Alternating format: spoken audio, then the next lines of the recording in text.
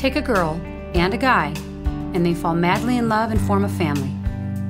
Sprinkle in some counseling degrees and a doctorate, a dream of transforming relationships as we know it. And 20 years later, we give you power couple Dr. Ray and Jean Kadkodian. And this is their podcast, Couples Synergy. Welcome back to another episode of Couples Synergy with Dr. Ray and Jean. Hi, I'm Dr. Ray. And I'm Jean, and this is our podcast about love, marriage, and relationships. Be sure to check us out online on our Facebook page and Instagram at Couple Synergy or our website, couplesynergy.com.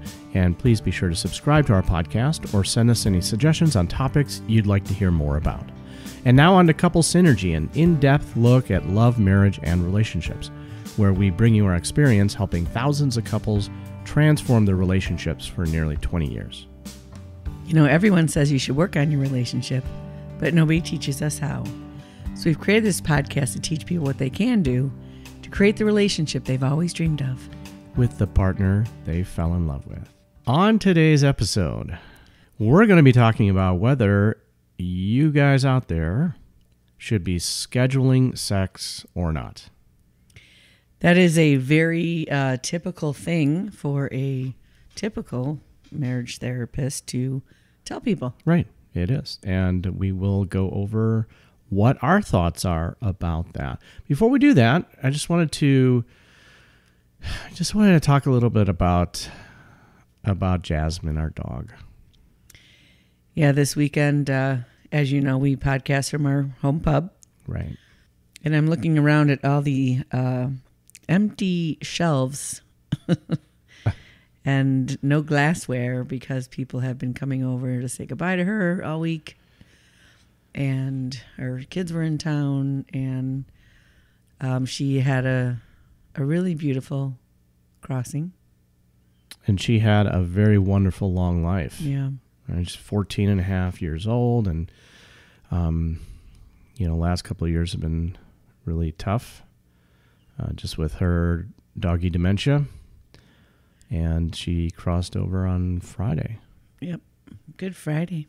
On Good Friday, yes. Yeah. If you've heard our episode, which is number 72, I believe, it was in February 13th of 2019.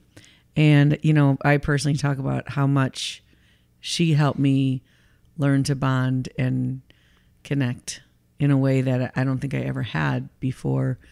And now I think that has also helped me trust you more and helped our bond. And, she was a therapy dog, and she was so intuitive.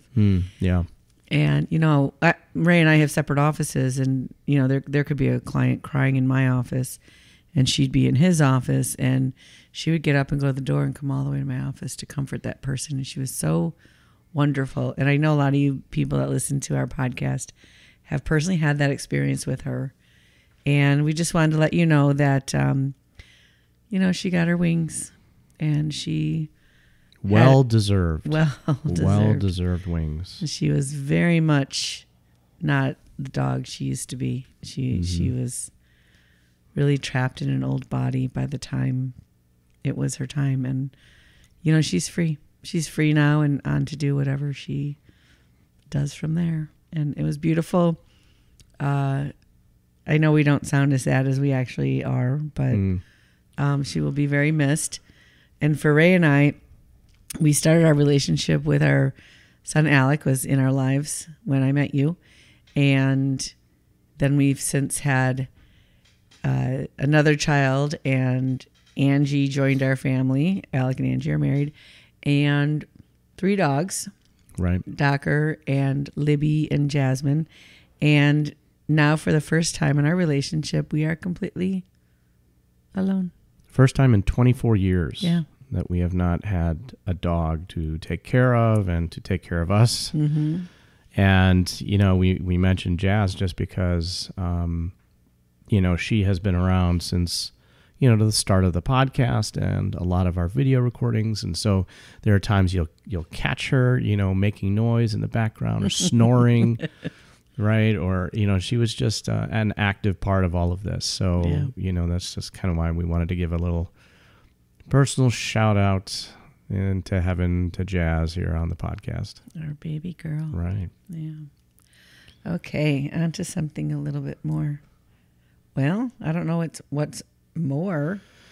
Well, yeah, we're Different. definitely going to get into Different. this topic because it's a very big one, and a lot of people who have a lot of opinions about this topic. But I wanted to show. I just wanted to kind of showcase a review that we had on Apple Podcast. It's by someone. They signed it XNFMLY. And it said, title, Interesting Topics. Gene and Dr. Ray have an informative, light, and intimate interview style. The shows are easy to listen to and provide value. The topics are accessible and relatable. And I just want to thank you out there for putting the reviews. We read every single review. We take each review very seriously. And, you're right. I mean, we try to talk about accessible and relatable topics that people out there have questions about. And we've heard these questions over the years, right?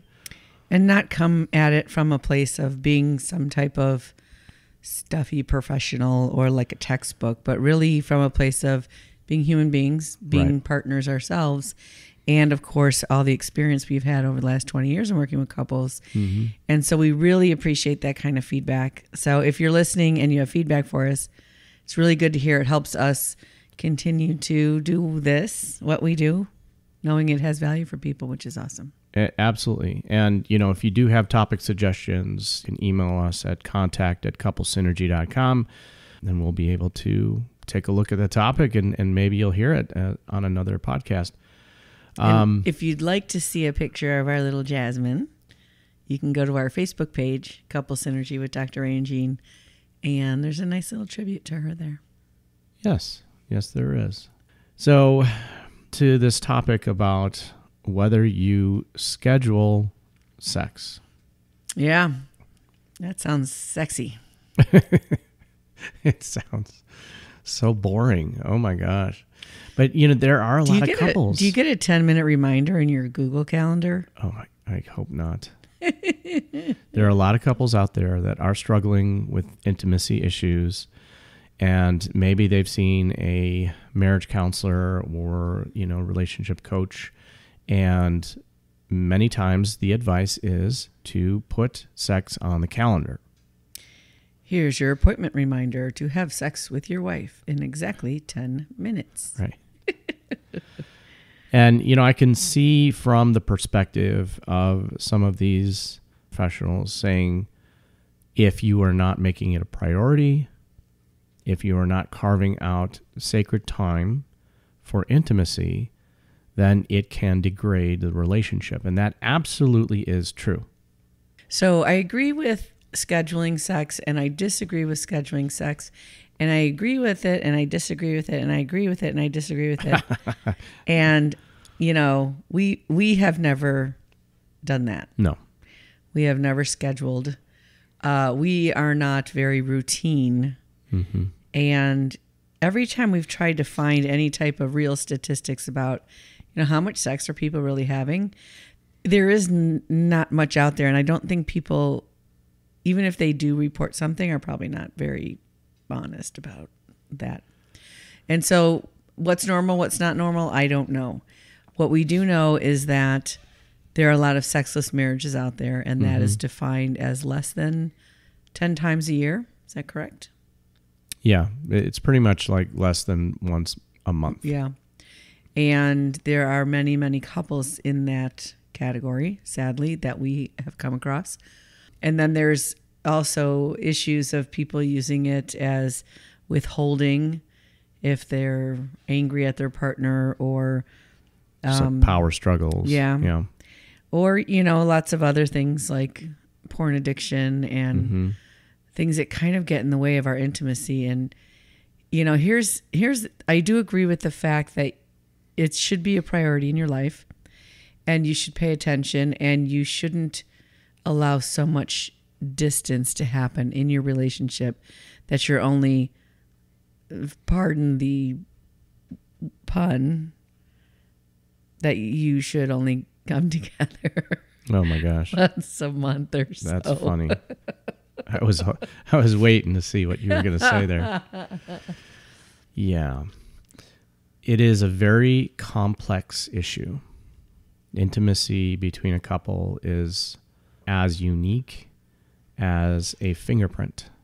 Mm-hmm. And so that's why I don't feel that a blanket statement across the board for all couples is appropriate. You know, you might be dealing with a couple that, you know, they have some past trauma when it comes to intimacy. Mm-hmm.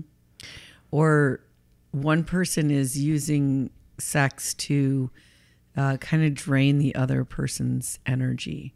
They're using it to get reinforcement for maybe their low self-esteem. Like they need validation. Yeah. Right.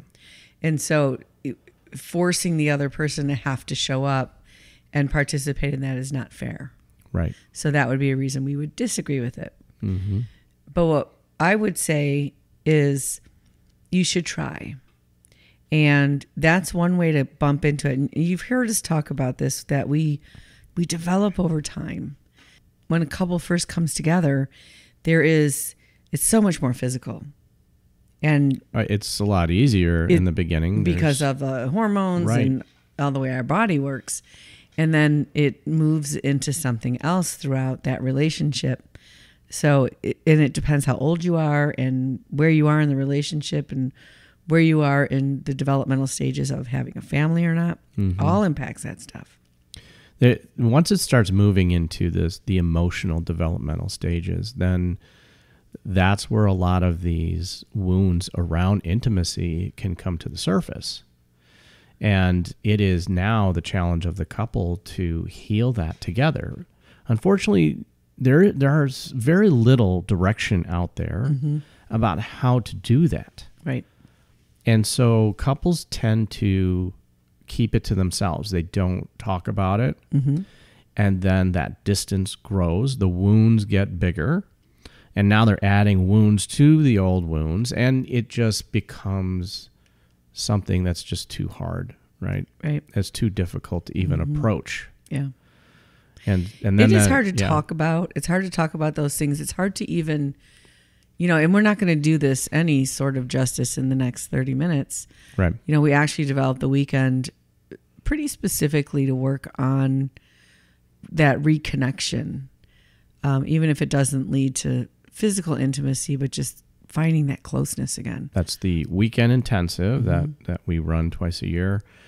If you are listening to this podcast for the first time, right? But yes, we do run these intensive weekends for couples so that they can really take a look at their dance together, their emotional dance, their intimate dance, and to improve. Yeah, and the last time to sign up for our most recent weekend is April 15th through the 18th is the weekend, but we really need everyone registered by April 7th. Right. So we can get all the food prepared and everything. And it's really designed to be a very luxurious, wonderful atmosphere. Mm-hmm. So if it's really a couple days from now, right, when this airs. This airs tomorrow, and then it's really till like Wednesday. So if you're hearing this and it speaks to you, jump on there and join us on the weekend. But, this complexity that intimacy is, because it isn't about what happens, 30 minutes. Just the physical act. 10 minutes before you fall asleep at night or wake up in the morning. It's a longer process because it's connecting at different levels. So we were talking about this the other night because we had a fire in the fire pit, and I had that thought that when you're building a fire, it takes a lot of time to get to the point where the coals are really hot and it will burn anything you put in there, right? Which would be the female part of this. The female warmed up and really hot and you know what I mean? Yes. Mm-hmm. She would be quite turned on. Yes. So when you're building a fire, you have to use kindling, you have to use twigs, sticks, and then you have to use wood pieces, right? And when you're starting that fire, it is something that you have to care for it. It's feeding. Right. And there's so much preparation that happens before you even strike a match. Right. I remember our neighbor, he used to make a fire and he used to take a Solo cup and fill it up with... It was gasoline. Yeah. And drop it in there. And, that makes a big whoosh, but it actually doesn't make heat. It burns up the small stuff really quick and leaves it a cold, empty fire. It really can't catch after that. It's too much. Right. And sometimes that's how men come at women. I keep using that word and it sounds so funny. Well, we're talking about sex. Right. So, yeah, I'm trying very hard not to make any innuendos inadvertently. So, yes, if you use like an accelerant or something like that on a fire, it just burns off the accelerant very quickly and you don't have a long-lasting fire. And this is what I hear a lot from women, that they feel that burned outedness. They feel like before they're ever capable of settling their brains down enough to stop thinking about kids and dishes and work and whatever, which is female brain, blah, blah, blah, blah, blah, all over the place, to really settle into, oh, I can be present and I can let everything go. And it's a really common thing because of how the female brain works versus the male brain. Masculine, feminine, I should say, because male brains can be more feminized or female brains can be more masculinized. But it's over time, it's very draining.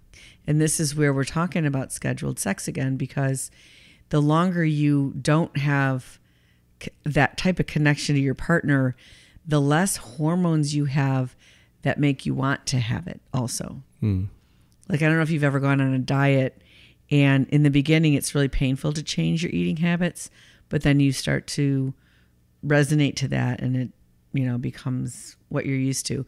So if, people do like that intermittent fasting where they only eat once a day, and their body will get used to that and be like, okay, I only eat once a day.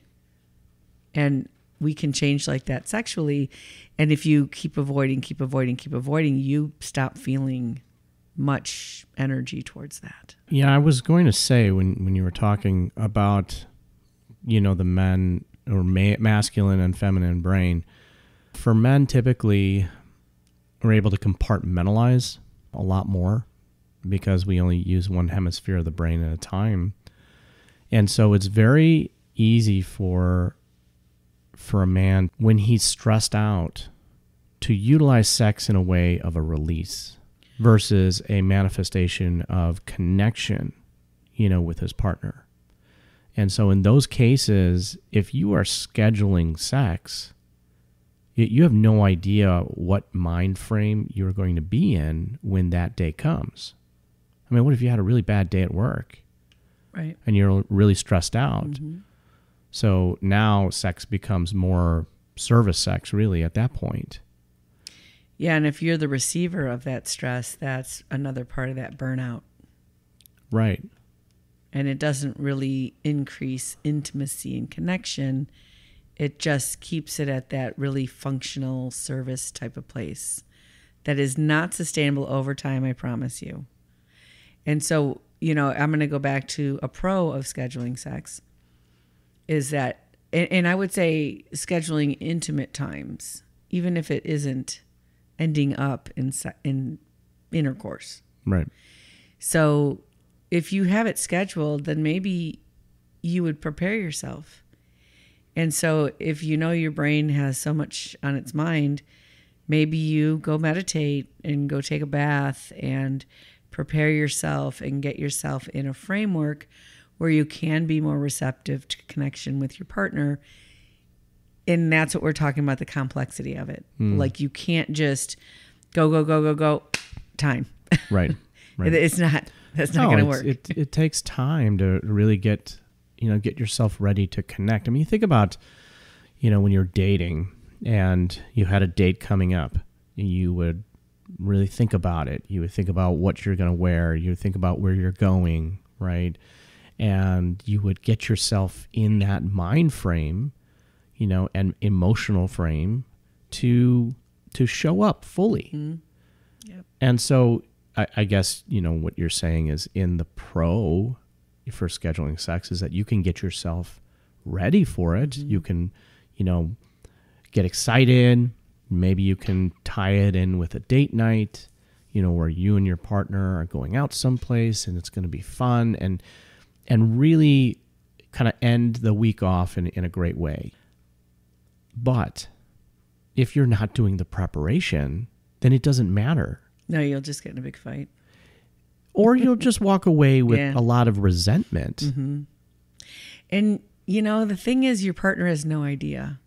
And they have no idea because you probably have no idea. Or if you do have an idea, you don't want to say it out loud. You don't want to reject someone. You don't want to. And that's a big thing, right? And we talk about that. The number one thing for men is the pain of being rejected. Mm-hmm. And so if your partner initiates and you reject them, that's really painful. Yes. And especially if they don't know why. And there's no response to that bid of, hey, I want to connect with you. Well, that goes back to what we were saying earlier, is that most couples don't talk about sex. They don't talk about intimacy. They don't talk about what works for them and what doesn't work for them. And they keep that to themselves. And so when that rejection occurs, you just think it's about you. There's something that my partner doesn't like about me. Yeah. I remember a time, with us, for women who've had babies, hormonally, you go through so much. And there's sort of this emptiness that happens with your partner because a lot of that energy is now channeled to your baby, your child, taking care of your baby. And it's hard. It's the same body parts. It's really confusing. It's really tricky, and then when there's not the nurture of the relationship and the nurture of time together, and your partner might be like, what do you need? And we try to use like this logical brain, which doesn't work, but we try. I remember going through that and be like, well, what if we spent more time together? Or what if you talk to me more? Or what if you this? Or what if you that? Yeah. And it was never about that. It was about wanting to feel that from you, which is a really tricky thing to even try to convey or even know that that's what you want. Like, well, you can't just go through the motions Right. and check off the list. She said she wants this, and she wants some flowers here. It doesn't work. it doesn't.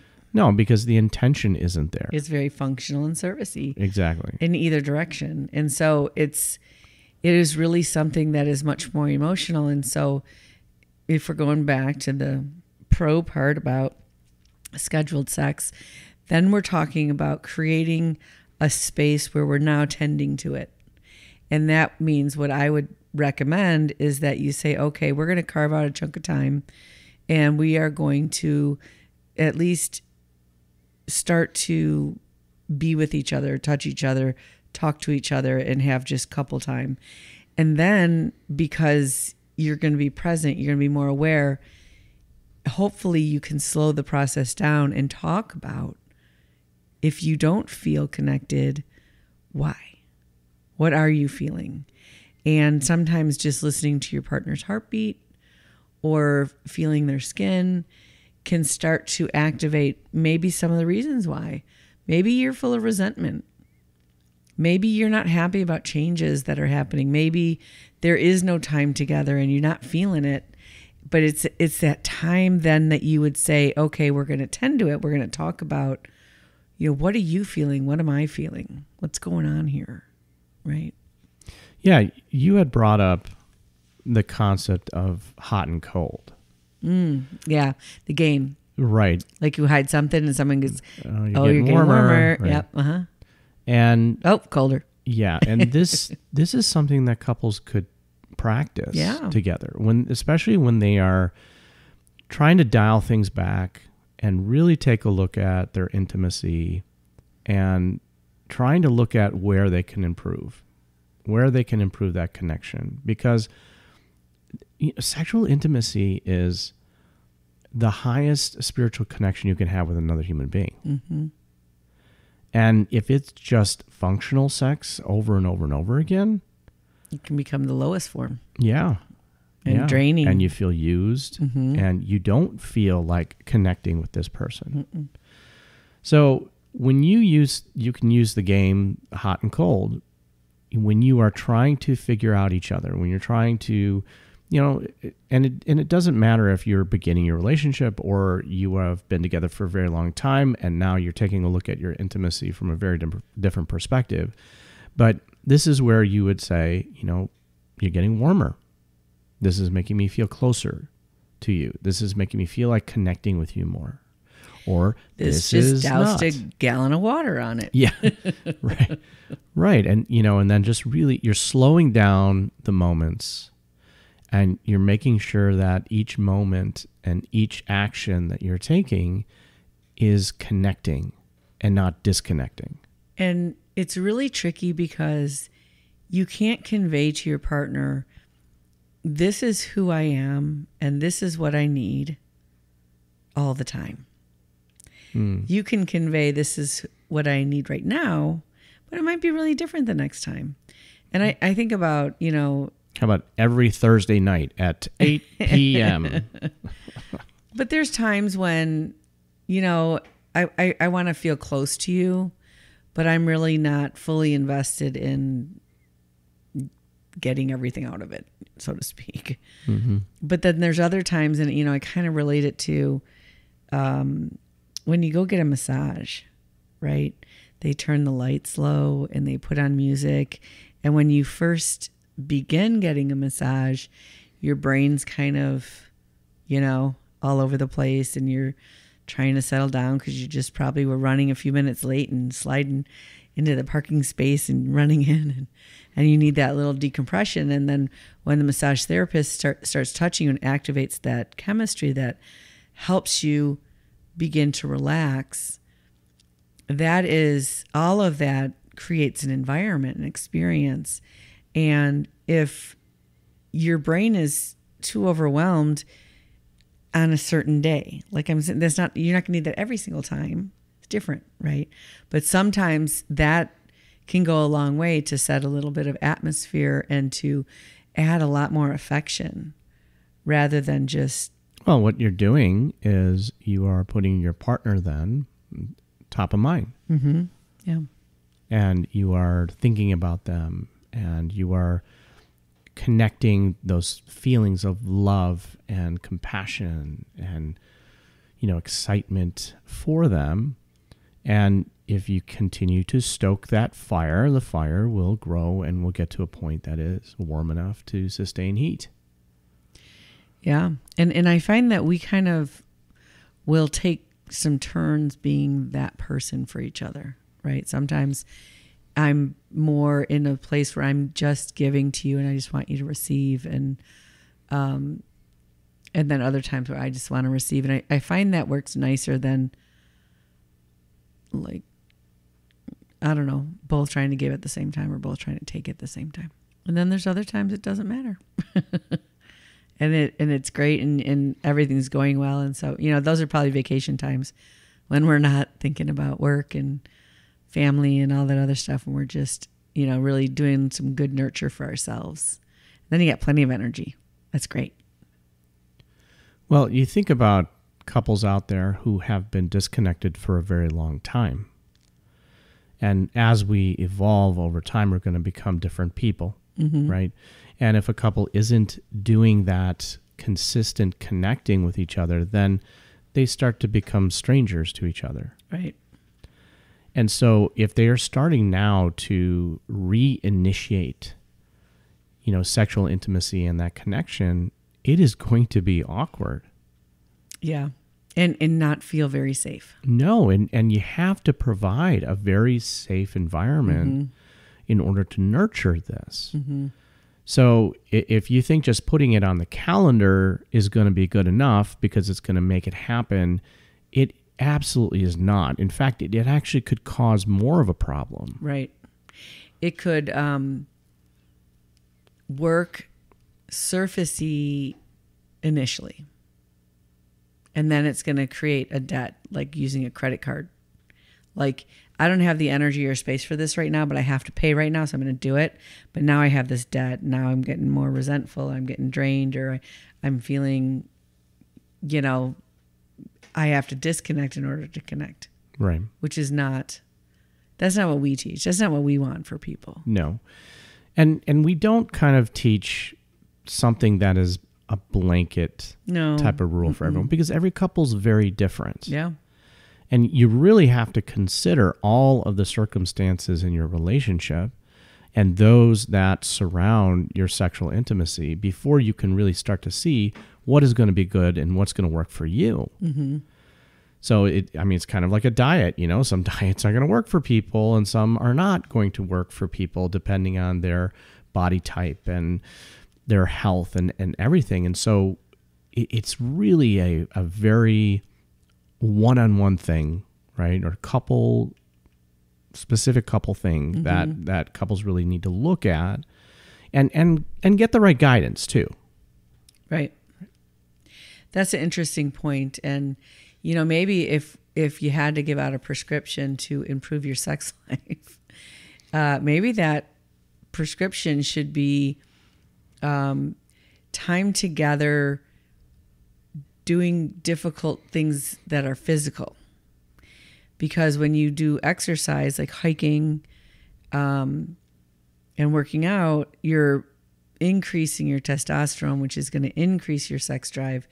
And if you're doing that with your partner, you're increasing that together, and you'll probably have more energy in that part of your life a little bit more organically than just keep your life as it is and then try to schedule every Thursday.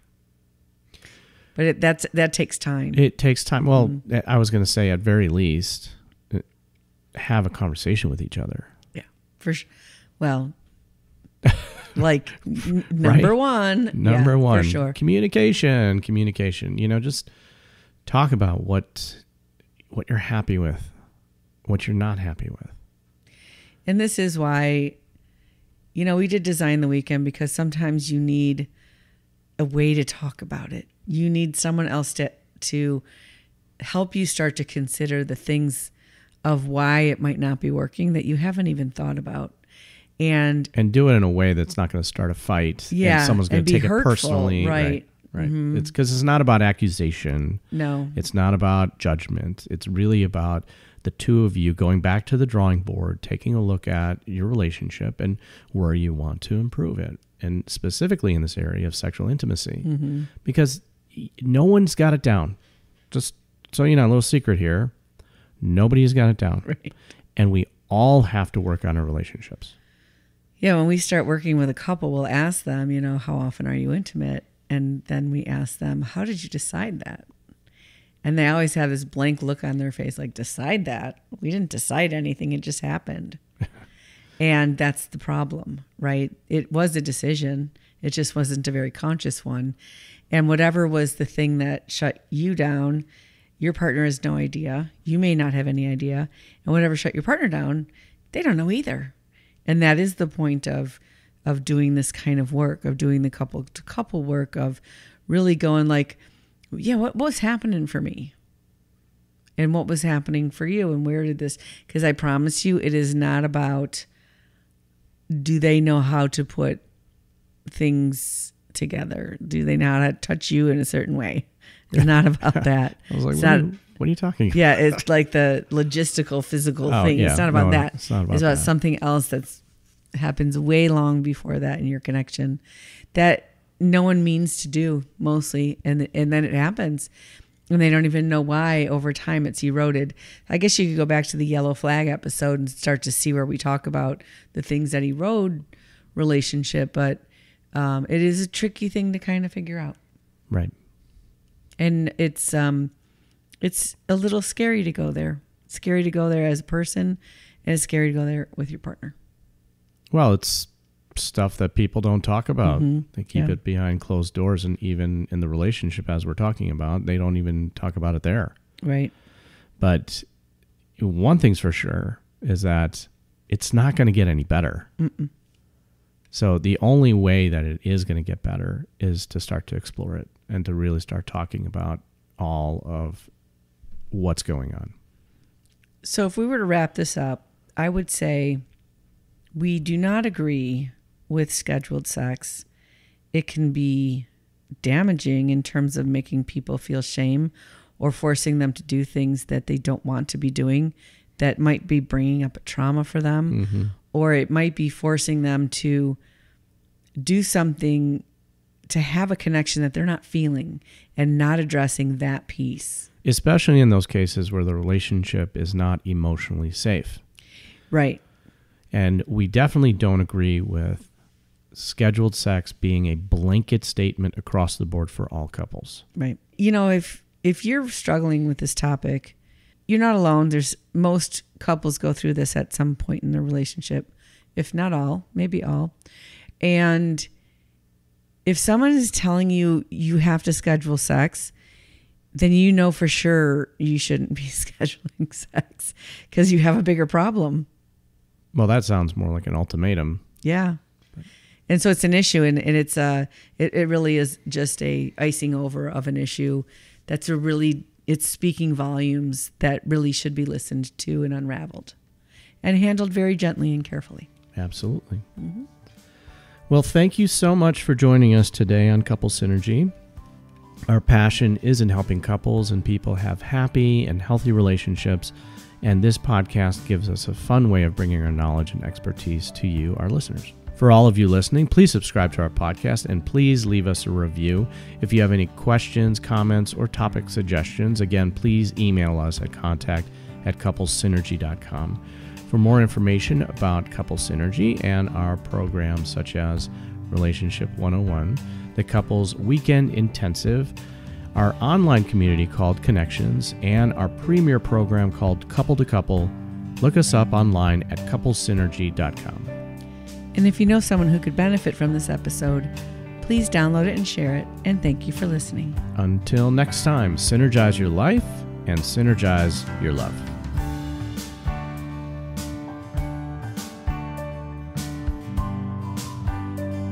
You have been listening to Couple Synergy with Dr. Ray and Jean Ketkodian. Couple Synergy was recorded, edited, and produced by Dr. Ray and Jean Ketkodian. Voiceover and music entitled Breathe and Let Go was recorded and composed by Gina Gonzalez.